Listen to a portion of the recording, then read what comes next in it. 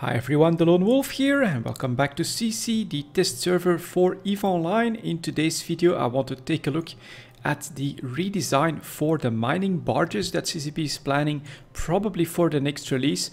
You can immediately tell this is a procurer that the graphics are changing quite substantially. I like it personally, and you can definitely see a lot of inspiration from the venture in this. So the ore line of ships basically is coming together quite nicely into a single graphical look. So we'll take a quick look at the venture here so that you can have an idea of the changes here, how they look a lot more similar now, definitely inspired. You have the same, if you look at the top of the venture here, you've got the same shape coming back twice on what could be considered to be two bridges or two individual mining units or something like that.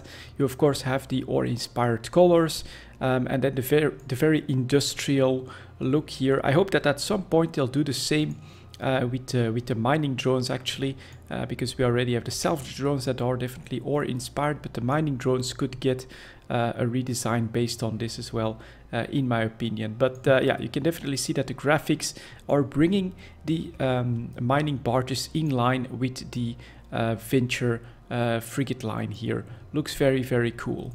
Now when it comes to the stat changes, there are actually stat changes. What I like a lot here is if you go show info, we'll start with the tick ones just to show you basically the philosophy here. This is the procurer, and in the description it says that the mining barge was designed by OR to facilitate advancing the mining profession to a whole new level. Each barge was created to excel at a specific function, the procurers being durability and self-defense. So the procurer is basically going to trade yield efficiency for durability and self-defense. Looks pretty damn good. We can do the same for the retriever, which is next in line when it comes to size. The mining barge, the specific function for the retriever is storage. So this has a huge ore bay in it, and its focus is definitely not on defense, it's on being able to operate for extended periods of time without requiring support. So that is pretty cool. This is definitely now focusing on yield and solo mining. And then finally we have the description for the coveter. The coveters being mining yield and mining laser range. So this comes at a price, as the coveter has weaker defenses and a smaller ore bay than the other mining barges. This is definitely what you want to fly when you're in a fleet. The first thing that you'll notice right away is that all of them now have two strip miners. So if I go in the coveter, you can see that even the big one, the coveter here, has two strip miners. So it's all about the bonuses. Let's quickly go over these here. Show info for the procurer. This is the smallest one. 5% bonus to ship shield hit points, so not bad against gank. 2% reduction of strip miner and ice harvester duration, and 50% bonus to drone damage and HP. So this is obviously what you want if you want to defend yourself against pirates, against NPCs as well, to be able to last in the belts longer, although at this point of course that rarely comes into play. But yeah, procurer, obviously two defensive bonuses, and then just a 2% reduction in strip miner and ice harvester duration.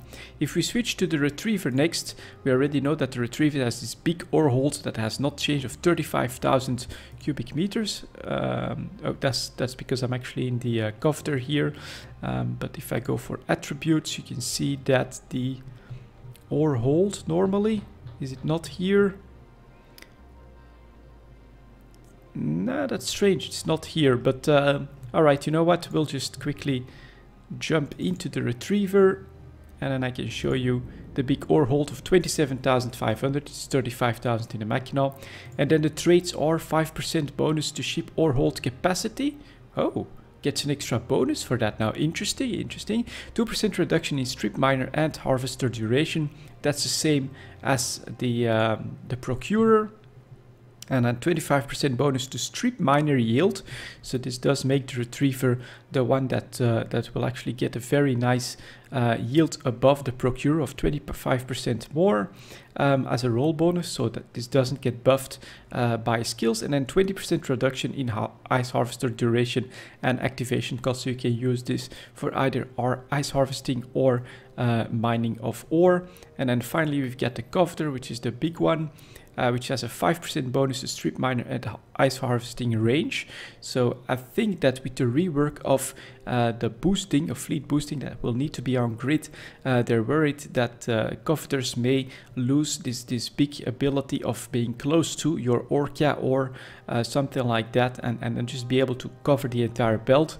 So up to a 25% increase in range is not bad. 2% reduction in ice harvester duration and 25% reduction in strip miner and ice harvester duration and activation cost. And it's actually supposed to be a better bonus than just a 25% yield. If I'm looking at a Reddit post as well at the moment that covers all of these numbers in much more detail, but it says that when the 25% yield just gives you a 25% bonus, the 25% reduction actually gives you a 33% effective bonus because of the possible bonuses that you can get from boosts and things like that, I guess. So there we go. That's basically the philosophy behind it, right? You've got the smaller one, like the Procure, which is completely based on defenses, but still has 2 strip miners, so it can actually compete a little bit from that perspective. It's no longer just a single strip miner that yields in a big box of defense. It now actually has 2. Then we have the Retriever next, that is focused on capacity, so it has these huge ore holds. It also has a bonus on the ore hold and actually has a bonus on the mining yield as well. You can see now that this has like 2 of those mining modules in the middle of it. It actually looks exactly the same in size as the not the Hulk, but as the Coveter. And so the Coveter here is the mining ship for fleets, because it has this much smaller ore hold of 7,000, but it has an even better yield every cycle, or an even smaller cycle, thus yielding it more ore as it can continue to mine compared to the Retriever. So obviously, I think personally I prefer to just be able to stay in space longer. I will still mine in the Machina or the Retriever myself. If you're looking for defense, of course, you'll switch to a Skiff or a Procure.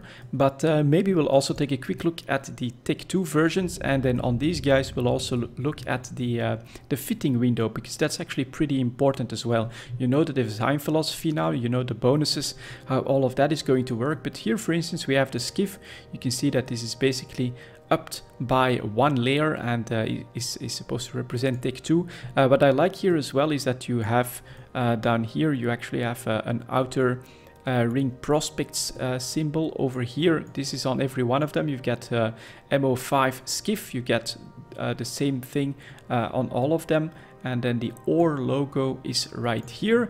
But if we take a look at the fitting window here, so you have, this is the Skiff. You actually have 5 mid slots, which will allow you to have quite a decent defense, and you have 100 cubic meters of drones, so you should be able to have 5 mining drones and 5 defensive drones in this. Not bad at all. If we then switch to the Machina, I'm not sure if the fitting window is going to switch as well.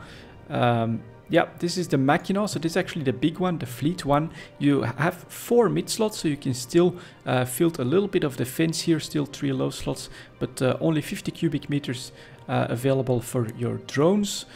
So that means that you will of course have to choose between mining drones and defensive drones. And then here we have, what the hell? Oh no, this is the Machina. Does it have 4 mid slots? Okay, it actually has 4 mid slots. My mistake. So this is the Machina, the solo one, and then finally we've got the Hulk, who also has 3 low slots, 4 mid slots, and again 50 cubic meters. So extremely similar. You can see that the Hulk and the Machina have come close quite a little bit. When it comes to the Deck 1 versions though, it's quite different. So I should show that to you guys as well. Here's the Procure, again lovely 4 mid slots, so you can have some defense, only 2 low slots and 50 cubic meters, unfortunately for the drones as well. But if you go for the Retriever, there you go, only 1 mid slot. This is obviously going to be paper thin when it comes to defenses here. It does have 3 low slots, so this is for the very greedy solo miner that is increasing his skills. You can go for the Retriever, go full yield, but you will have 0 defenses, will get ganked pretty easily. And then finally here we've got the Coveter fitting window, also only a single mid slot. That is going to hurt it quite a little bit. Man, I'm actually surprised the Machina can actually still have 4 mid slots. I would have thought that maybe they would reduce that to 3 or something like that, just to give the Skiff that extra edge when it comes to its defenses, because the bonuses on these ships are actually a little bit different as well. Man, there's so much to show, and it's only 6 ships. But here, for instance, this is the Skiff bonus. For the Exhumer, it has 4% bonus to shield resistance and an extra 2% to Strip Miner and Ice Harvester duration. So that is, of course, the advantage of Deck 2. When it comes to the Machina, it still has 4% bonus to shield resistance, 2% bonus to Strip Miner and Harvester duration as well. And then this is the same as the roll bonus. And then here we have the Hulk again, 4% bonus shield resistance, 3% bonus to reduction in Strip Miner and Ice Harvester reduction. So the Hulk, of course, is where you want to go for the yield, but I'm actually surprised considering the philosophy that they were going and the big difference between the Procurer, 4 mid slots, Retriever and Coveter no mid slots, and here the Machina, this is what I will still be flying, still having 4 mid slots. That's actually still quite a lot. You can still feel the decent defense in these. I think that yeah, it might be okay for these to only have 3. I'm not entirely sure, but for me, of course, this is pretty good because this will allow me to still tank my Machina in a pretty decent manner. So yeah, there you go, guys. That's a quick look at some of the changes that are currently on CC and planned for the mining barges. Keep one thing in mind, of course, this is CC. All of these changes and all of these numbers are subject to change, and as I said, personally I'm really surprised by how strong they're still allowing the Machina and the Hulk to be in tank compared to the Skiff. I thought that the Skiff might get a bit of an extra advantage compared to that. I honestly see decently little reason to jump in a Skiff myself. If I take a look at its bonuses, I mean, just the shield resistance, it's exactly the same. Maybe its base stats are better. Let's take a look at those quickly. 60, 35, 25. This is gonna be Tech 2. So this should be exactly the same. Yeah, I see very little reason to grab the Skiff as a defensive option over a Machina that can still do pretty much the same but have this much better bonus. So it's a little strange to me, but all right. I love the graphics of it, of course. That does look pretty damn cool, bringing the ore line into its own. You can clearly see the design here on the top. That looks like it's basically two ventures that are basically melded into a single ship. And of course then you've got a single of these modules, these mining processing modules you could call them, 2 of them for the Machina, and then finally 3 of them for the King of the Yield, the Hulk. Man, that does look good as well.